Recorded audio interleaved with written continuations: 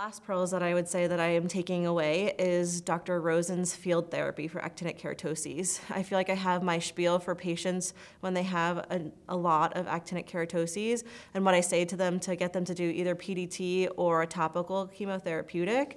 But really it's just kind of adding in actual field therapy and why some of those subclinical features can be even in normal skin that we think looks normal but really are getting ready to erupt and be reactive. So I think that just kind of arms me a little bit better in how I can convince them to do more field therapy more specifically.